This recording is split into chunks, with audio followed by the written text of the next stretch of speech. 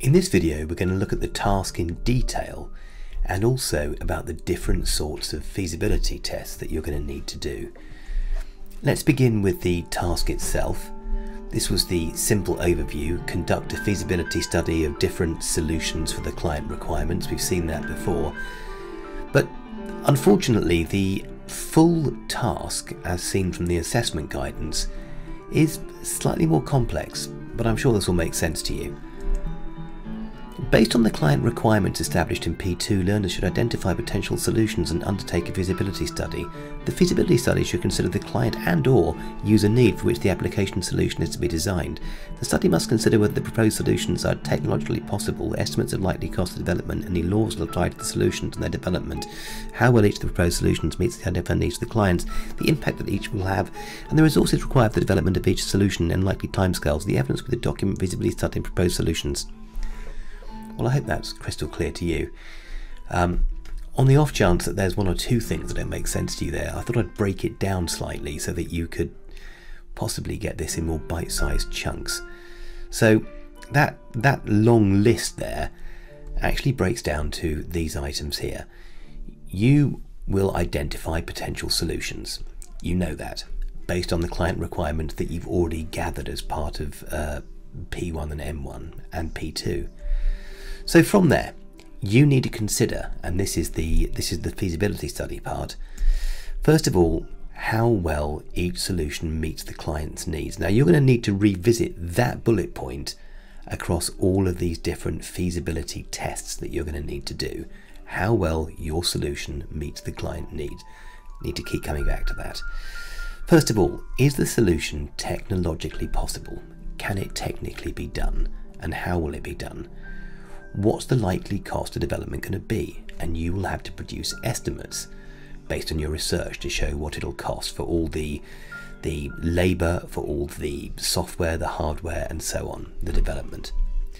Next, which laws will apply to this solution, and what will the client and the customers need to do to meet those laws, to abide by those laws?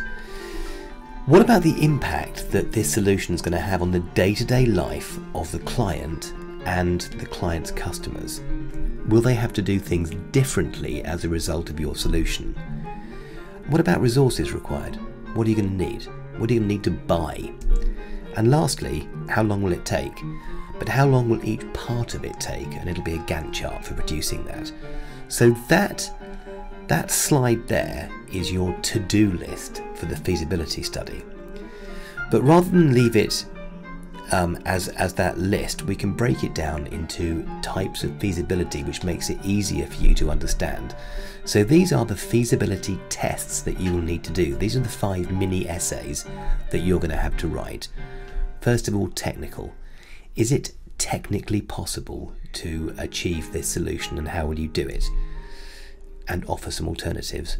Secondly, economically, what will it cost? Do your research, show the costings. Thirdly, scheduling. That'll be a Gantt chart showing how long each stage will take in terms of time. And there'll be more on that later on. Fourthly, operational. What changes day to day? What are people going to have to do to incorporate this new product into their workflow, client and the client's customers? And then we look at the legal ramifications of collecting client data, and it's going to mainly be GDPR, but there are 1 or 2 other considerations as well.